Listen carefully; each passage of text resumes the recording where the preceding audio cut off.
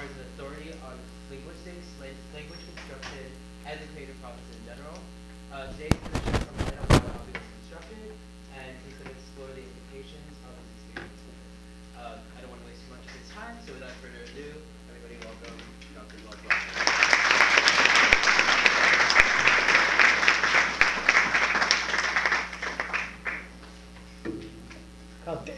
Ma frapo, quando in calmi e nuovo, fuori a fixare che tero, that si uno e angahu ti venk o, teri tingo, le tia ya le navi, with birte si me you ya le So I've just greeted you in Navi, and what I said was, hello everyone.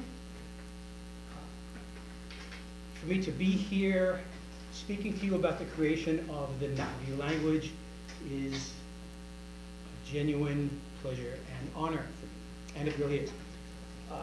But let me begin with a disclaimer. Tim was very kind, but I have to tell you that even though this is a conference on creativity, I'm really not an expert in that area. I haven't done research in the field. I'm in no position to discourse on the universal truths of the creative process. However, for several years now, I have been involved in an interesting creative project. And what I can do is share with you what the creative process has been like for me. How much of that is going to be generalizable to a wider domain and to other creators remains to be seen. Hopefully, some of what I will share will be useful. But just so it's clear, please think of everything that I'm going to say as being prefaced by the words "in my experience," even though I may not mention those explicitly, okay?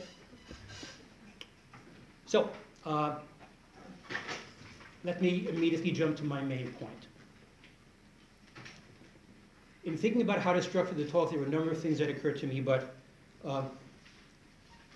the one main idea that I'd like to share with you and illustrate today is this. Constraints are your friends. Unbridled freedom is inimical to the creative process. Okay. In my experience, creativity flourishes best within a well-defined structure and with clear constraints.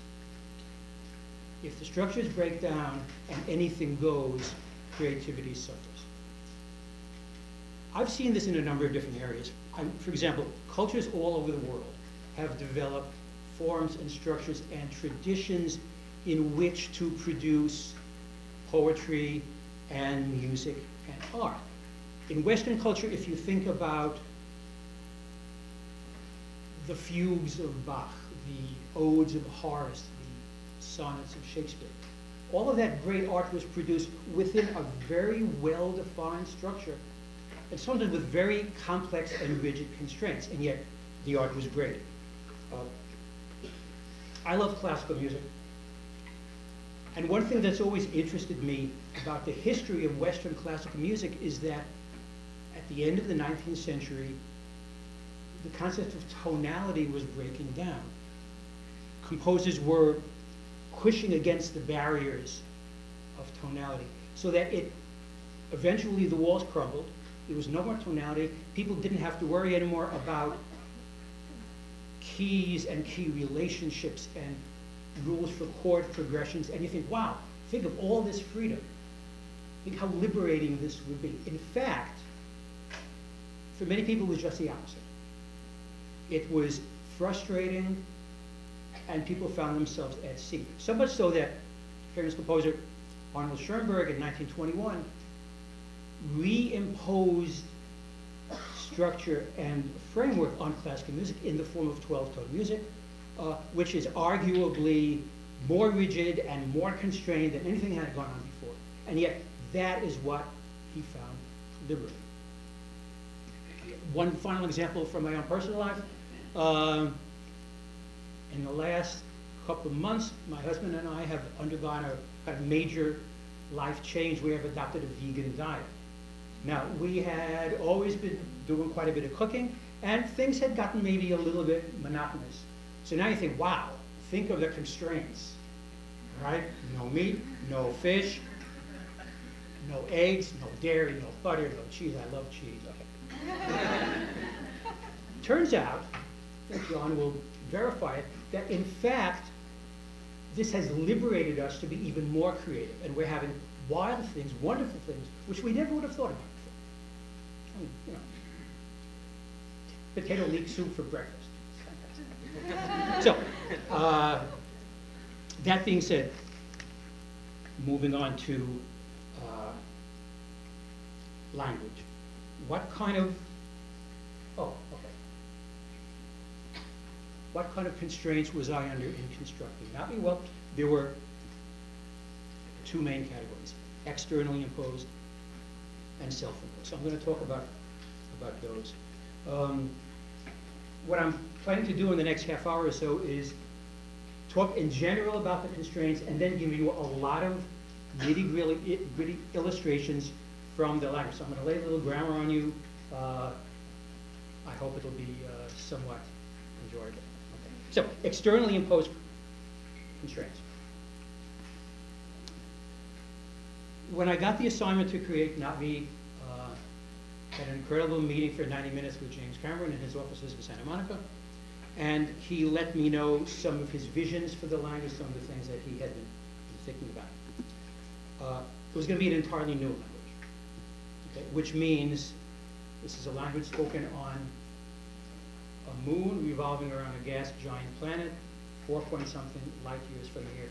There's no reason why the language should have any connection whatsoever with anything on Earth. So it should not,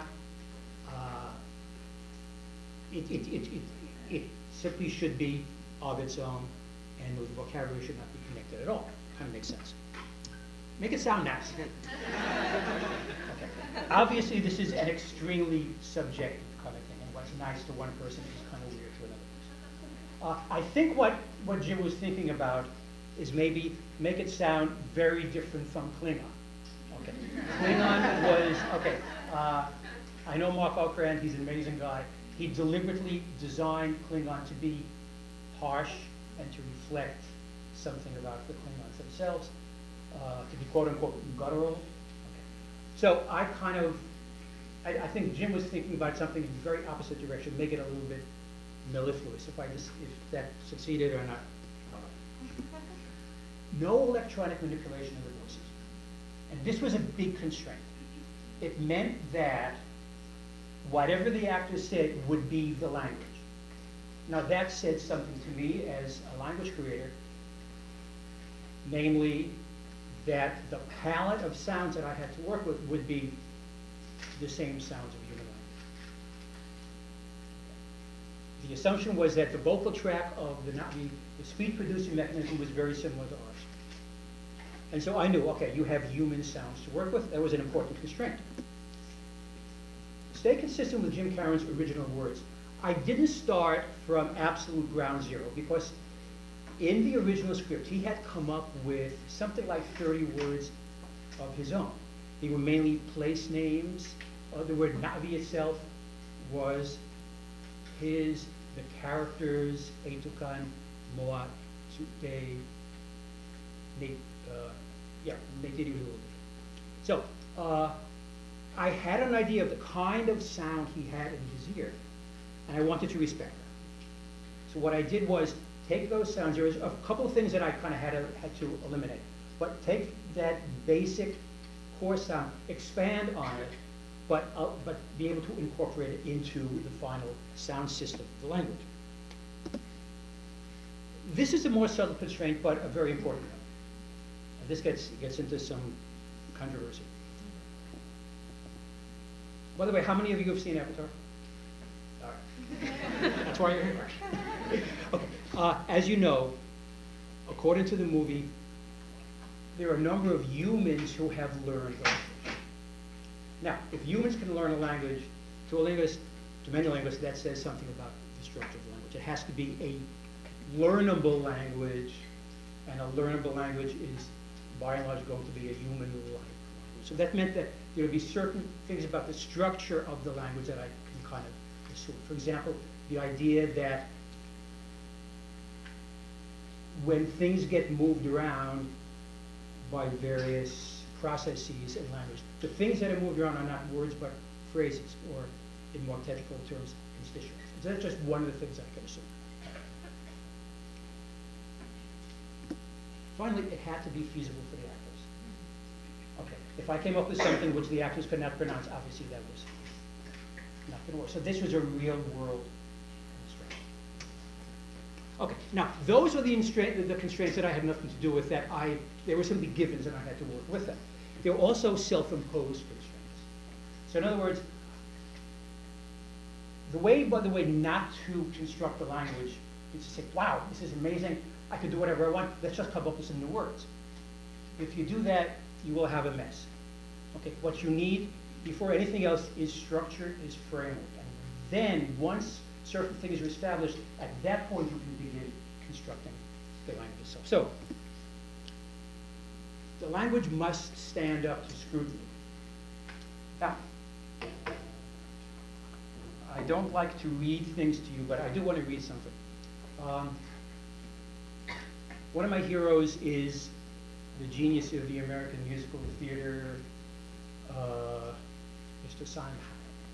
Any Stephen Sondheim fans here? Okay. So I was reading a book of his, and in this book he quotes something that his mentor, Oscar Hammerstein, had written. And Hammerstein was writing it in the context of having seen a photograph, an aerial photograph of the Statue of Liberty. Here's what Hammerstein wrote. It was a picture taken from a helicopter, and it showed the top of the statue's head. I was amazed at the detail there. The sculptor had done a painstaking job with the lady's coiffure. And yet he must have been pretty sure that the only eyes that would ever see this detail would be the uncritical eyes of seagulls. He could not have dreamt that any man would ever fly over this head and take a picture of it. He was artist enough, however, to finish off this part of the statue with as much care as he had devoted to her face and her arms and the torch and everything that people can see as they sail up the bay. He was right.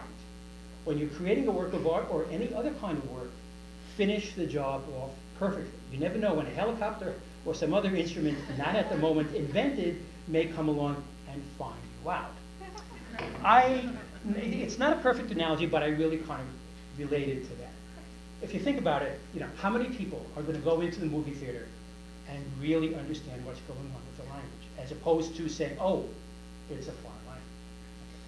Not many. However, there are going to be people, and I kind of knew that. And for that reason, I wanted the language to stand up to scrutiny, so that if a linguist took a look at it, the linguist would say, yeah, that makes sense. That's a job well done. And if someone who wanted to learn the language looked at it, that person would see consistency and hopefully some elegance and so on. So that's what I mean by standing up to scrutiny. I wanted to make it interesting. I'll be talking a little bit more about what interesting might mean in that context. I wanted to make it unusual. After all, this is spoken many miles away. It shouldn't mirror or reflect too much of what is very common on Earth, and yet still be a human learnable language.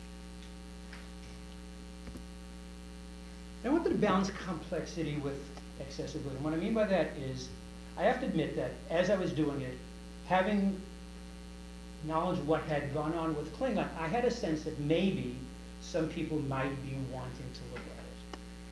In depth. I had no idea to what extent that would be, but even at that point, I wanted to come up with something which would have a good balance. In other words, nothing so simple that anybody could learn it, but just would have no interest for anybody. And the other extreme is having something so incredibly complex that people would simply throw up their hands and say, I'm never going to learn this. So I wanted to come up with something in the middle, and hopefully I achieved that because the response I've gotten has been pretty good for people who are trying to do it. And then, of course, I wanted to come up with a framework for the language. And the way you think about this, the way people typically think about this, is in terms of what you might call modules. You begin with phonetics and phonology, the sounds and sound system of the language. You kind of try to nail that down first. You go on to morphology, the rules for constructing words. Move on to syntax, rules for putting words together in phrases and sentences. And in all that, you have to keep in mind the relationship between language and culture and environment, because every language, wherever it is, reflects to some extent the culture and environment, the physiology of the speaker. So all of those have to be kept in mind. Okay. So those are the kinds of things, the kinds of constraints that were placed upon me that I put on myself. So now what I'd like to do is kind of go through those modules and look at aspects of each one to see what sort of things I came up with, maybe why, and get a sense of what the language actually looks like. So, phonetics and phonology, sounds and sound systems. Okay, so the language has consonants and vowels, and here's the consonant system of the language. How many of you are linguists or have had some linguistics? Great. Wow. Okay. So you're extremely familiar then with the way this chart is set up. These are the consonants in the language. By the way, I have to tell you right off the bat, which you can tell immediately, this is not IPA. This is not the International Phonetic Alphabet. This is, in fact, the spelling system that I came up for. Now, I think it's pretty transparent. It's something that the actors could look at and understand, and it seems to work pretty well. So what you have here, horizontal lines represent, the rows represent kinds of consonants. The columns represent where the consonant is taking place in your mouth. This is front, this is back. Okay. So what do you see there? Well, there's some very familiar consonants. P, t, k, f, s, h, v, z, m, n, so on. This is actually a glottal stop. That's we have it marginally in English. That's the sharp break in the expression uh-oh. Okay, in uh-oh there's a consonant there. That consonant is a glottal stop. So the glottal stop is important in Na'vi, represented by an apostrophe. This is ts, fairly well known in many languages. These are the ones that have attracted the most attention. And these are genuine human speech sounds. They're called ejectives, produced with a glottalic airstream mechanism. They sound a little bit like ah, ah, ooh, eh. Okay, they're sort of popping consonants. They're not clicks, but popping consonants. Are they found in human languages? You bet. North American languages, native North American languages, you found in Africa, Ethiopia, they found in the Caucasus, and so on. So I included these because I want to add a little bit interest. Okay, I want to avoid the word exoticism because what's exotic to one is just very down home to another. But these do add a sort of distinctive sound to the language, and they've kind of caught on. The actors had fun with them too. It's just as important to note what you don't see. So there are some very common speech sounds which are not there. There's no b, there's no d, there's no g. If you see a purported, not a word with a b in it, sorry, can't be. Those exclusions are not accidental. They're groups of sounds that are being excluded. This particular case, voice stops. When you choose a certain subset of speech sounds and exclude everything else, what you get is something with some distinctive character. Going back to the cooking analogy again, if you're cooking soup, what you don't do is open your spice cabinet and throw in everything. If you do, you get a mishmash, which probably has no distinctive character and may not taste very good. But if you're judicious, you take a little bit of this, a little bit of this, not this, but a little bit of that, you can get something that has some character. So hopefully, choices like this help Na'vi have its distinct character. Okay, so you've got this, you've got consonants. What about vowels? Okay, 7 vowel system. I, u, o, e, a.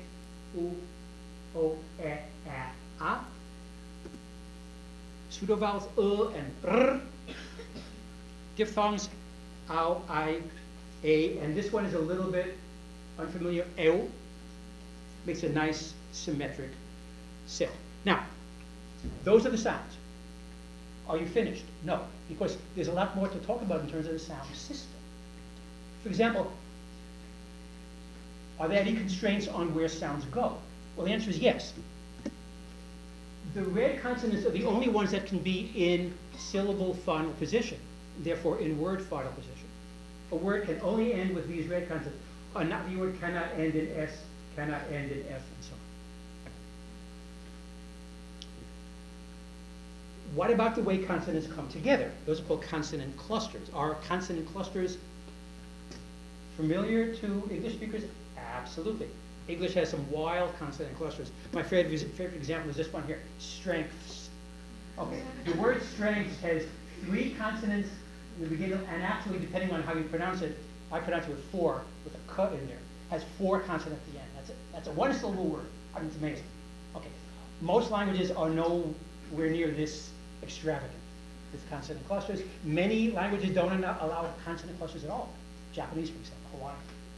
So does Na'vi allow consonant clusters? Yes, but in a very restrictive way. Oh, let me just mention a couple other things. In terms of consonant clusters, brick is a word, perfectly good English word. Blick is not. This is a standard example from any Linguistics 101 class. You've probably seen it before. But it could be. In fact, it's a perfectly good German word, by the way, and it's also, I think, the name of an art supply store. Oh. Bnick is not a word and could not be because English does not allow a BN consonant cluster in initial position. So those are the kinds of things you have to think about. Okay, so here's what consonant clusters are allowed. 2 consonants at the beginning of a syllable is possible, but only these. F, S, or Ts followed by this set of consonants. This is not an arbitrary set. You can see here more closely that these are the ones that can be in first position, and the blue consonants are the ones that can be in second position. Now this results in some pretty strange consonant clusters, some of which I've never seen in a human language, but they're all, I can pronounce them, everybody else can, so they're all quite possible. Not F and the velar nasal N is possible. Akim, Skom, Skeli. I kind of like this word. Sket. It actually appeared in the movie. Snavik, and so on. Okay. This, by the way, results in 8,609 possible Na'vi syllables. Not huge, but also not minimal. If you consider 2-syllable words, how many possible 2-syllable words are there? Of course, it's this squared, which is this. So over 75 million possible 2-syllable words. That's plenty. And it's only 2 syllables. Okay. Are we now done with the sound system? No, because you have to talk about pronunciation rules, sound processes. So, for example, here are some Na'vi nouns. Okay. The word for in is me. How do you say in the eye? There's no the, by the way. Minad. How do you say in the world? Nehifke. How do you say in the water? Nefai. In the spirit, Mesirea, in the heart, Mete'lan, in the lake, Meora. Okay, now something's going on here. And you notice that the initial consonant after me is changing, and it's changing in some odd ways. Some of this will look very, very familiar to people who have studied languages like Hebrew, for example, perhaps some of the Celtic languages. This is stuff that I've never seen before, but it works in the system. So it's a process called lenition, which is very familiar to linguists. 8 consonants partake in it. These are the ones that change in those certain circumstances. And this will give you a little schematic of what changes to what under certain triggers, which I won't go into. This stuff is, these sounds changing to these are very familiar. This I've never seen before. Doesn't mean that it doesn't exist in language. I'm unfamiliar with this.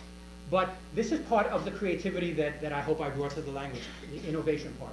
It's taking a process that exists and tweaking it, expanding it, making it something that still works and is still logical, but just does not happen to be found, as far as I know, in human languages, where ejectives are weakened to stop. So that's part of the sound system. Okay, morphology. Verbs. Okay, language has verbs. Here's the root, taro. Okay, here's some verb forms. Verbs are not inflected for person and number. There's no agreement between the verb and the subject, but they are inflected for tense, aspect, mood, and so on. So from taro you get tolaron, which means hunted or has hunted. Tayaron will hunt. Tievaron might hunt. Tirmareon has just hunted, and I feel good about it. Really? Capolarazon. Okay. So I'm going to move on a bit. This shows you what's going on with the verbs. Notice that rather than using prefixes or suffixes, we're using infixes. There's stuff that you're just taking the root, cleaving it in half, shoving stuff in the middle. Okay. Some Navi people came up with what they thought was maybe the most elaborate use of infixes, and this sentence means, "I'm so jazzed that he may be about to drink himself to death." And I won't go into the whole etymology of the thing, the whole way it's set up, but here's the root. The root is terco. Okay, all of this stuff is infixes, and you actually do get that meaning from the root. Could people actually learn this language? Could people hear this and think, oh, that's from Turco? I don't know. I think so. In the interest of time, I have a lot more on the case system for nouns and so on. Okay, so it has a case system that's called tripartite, which is a little bit unusual. Cases are essentially markers on nouns that indicate how they function grammatically in the sentence, whether they're subject, object, indirect object, and so on. Very useful.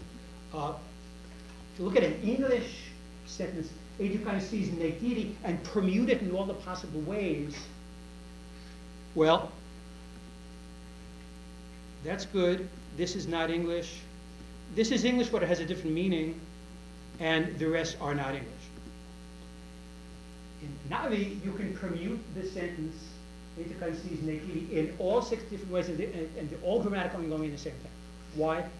Because of the case system of the nouns. Okay. I'm going to go. I'm going to skip over this right now. One of the hallmarks of, if we have time, we'll go back to it later. One of the hallmarks of Navi syntax is word order flexibility, and so word order is anything but rigid. You can put things in a number of different orders.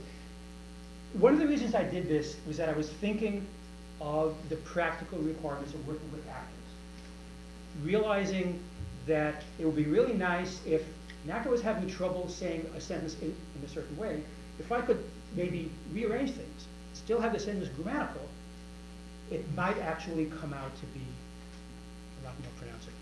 So genitives can come either before or after the noun. Adjectives can come before or after the noun. Notice that the connecting a is in between in both cases. Relative clauses, same thing. We don't have prepositions or postpositions. We have adpositions because adpositions can be either before or after. Okay. Now, language, culture, and environment.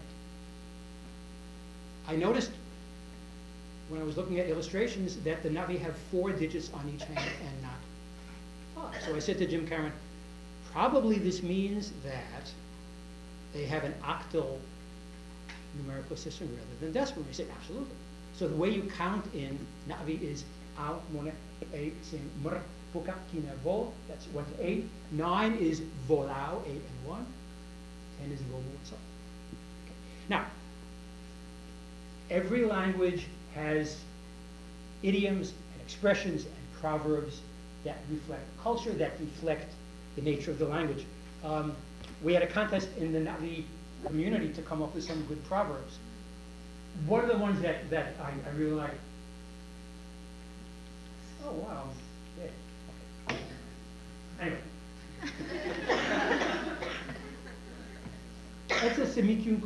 The tail and ears also speak. If you saw the movie, you know that the tail and ears are very, very expressive. So this is saying, don't just listen to the words, look at the body language as well. This is what I came up with. And it means the mantis doesn't whistle. And the intent is, don't expect anyone to do something against his or her intrinsic nature.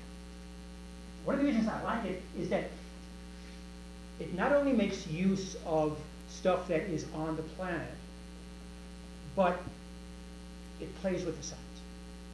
So fuerte is kind of fun to say. And I can actually see it as being a real proverb on Pandora. There's honorific language which reflects the fact that ceremonies are important. There's specific vocabulary which reflects concepts that are important to the method. Mewa uniaea, one of my favorite words, means harmony, living in balance with nature. Okay. Once all the structure is in place, at that point you can say, hey, let's begin coming up with some words. How do you come up with words in the language you invented? There are actually a number of specific ways. One is borrow. This is rare, but it does occur. If a culture is in contact with another culture, your concepts in this culture which they want to talk about, but the concepts don't exist in their culture, if the conditions are right, they will simply borrow a term and filter it through their own sound system. So the word for book in Navi is book. Presumably they got that word from the sky people and from Dr. Grace's class. So the word for gunship is kunsip, obviously. The word for earth is rta. This is, as I say, rare, but does occur. There are also derivational processes. Every language has ways of converting from verbs to nouns and from nouns to adjectives and things like that. So we have that in Navi as well. So taron, verb you've seen already, hunt. Some nouns that come from it is titaron, the abstract concept of hunting. Sataron, a specific instance of hunting. Taron, hunter. So these are consistent processes that can be used to coin new words. This is more interesting, combining existing forms.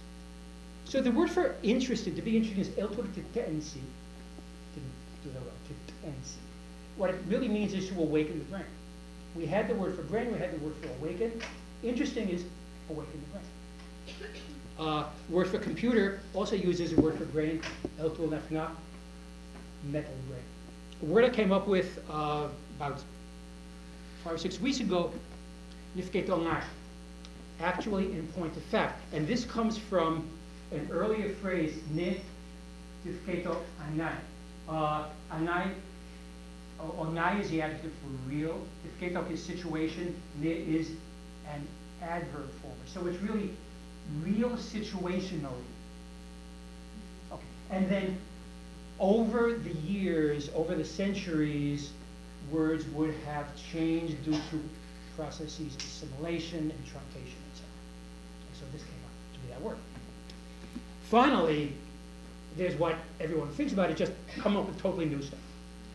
Okay, so how do you do that? I don't know. This is kind of the mysterious part. You could have a computer program do it.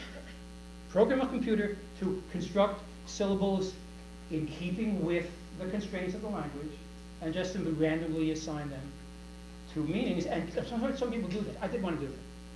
I just love rolling things around in my mouth and thinking, does this really work? Does it feel good to say this word to mean this certain thing? Lord is beautiful. Even is child. Who is cloud. I kind of like that one. People seem to like that one too. Vrtep is demon. Okay. easy and difficult. Vtue, ngaze. Now, there are times when I kind of indulged in what linguists and philosophers call iconicity. Okay. There is really no intrinsic relationship between the form of a word and its meaning, but sometimes there is a reflection. And so here are the words for smooth and rough. Smooth is foully, rough is ect. In playing around with it, I realized that you can actually put two of these ejectives together and you can say it. It's kind of fun to say. Now, could it have been the other way around? Yeah, but somehow this really feels rough and this really feels smooth. Okay. About 5 minutes? 2 minutes, okay. Now the post-avatar, sharing their creativity. One of the great joys, unexpected joys, of having been involved in this process is that a community has arisen, a worldwide community of people who have embraced the language, who want to learn it, who are using it for genuine communication.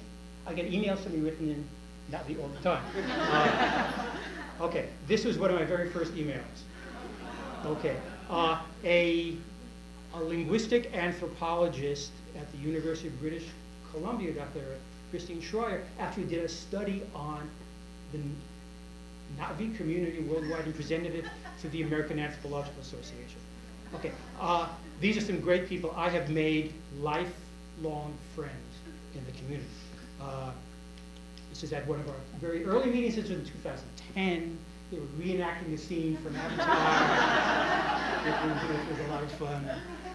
There's a little outdoor class I taught. This was the very first get-together in October 2010. Okay. Since then, there have been more formal classes. Someone in the class. Oh yeah. The next meeting, by the way, is going to be in Los Angeles in July. Some of the creativity of the Navi group can be seen here. Up in the corner is a review of the movie Inception, written entirely in Navi. Some other things you can see. I have my own blog now where I introduce new material. Just another minute or two. So, and one of the great things is that it has allowed other people to exercise their creativity. So we had a haiku contest, and this was one of the winners. Srao ma frapo srao. Oh, I'm sorry. Sreo ma frapo sreo. Ao a eleo. Ozasiviko. Really a nice haiku. The second line, in fact, is the longest to say and the shortest to write. Kind of cute. And this is one of my absolute favorite examples of creativity in the network community. This is part of a beautiful, sensitive, ruminative essay written by someone who had just become an uncle, and his niece had just been born, and he was talking about what it would be like. Imagine what it would be like for this new being in the world, no longer in the mother's womb, experiencing all these new things, experiencing hunger, experiencing voices of people, and also experiencing apparently diarrhea, because the baby was having some problems. So we wanted to write this, and now how do you write diarrhea? Well, guess what? We don't have a word for that yet. So what do? Here's a place where he exercises creativity. So we had a word, a verb, or, meaning explode. we had a word, snel, meaning garbage, waste, trash. And we had an adjective meaning body. And what he came up with was usura sneletok, which means explosive body waste. I absolutely love that. Okay. One more thing about creativity, and I'll end. The community wants more vocabulary, and that's perfectly understandable. And early on, what they said to me was, please give us words for this. I think in 2010 or 11, I received a 100-page document with requests for vocabulary. And that was fine. I soon realized that there were enough people who were absolute experts in the language, who knew the constraints just as well as I did. They could actually come up with not just requests for vocabulary, but suggestions for vocabulary. And so that's what we do now. There's a whole committee, which they've set up themselves, rotating chair. I mean, it's amazing. And every month or so, I get a document with suggestions from the vocab. I can do one of three things. I can say, this is fantastic, I love it, it's part of the language. I'm still the gatekeeper, by the way. The only one who can decide officially if something is in or out is me. I can say, this has potential, I think we need to tweak it. I can say, we can do this better.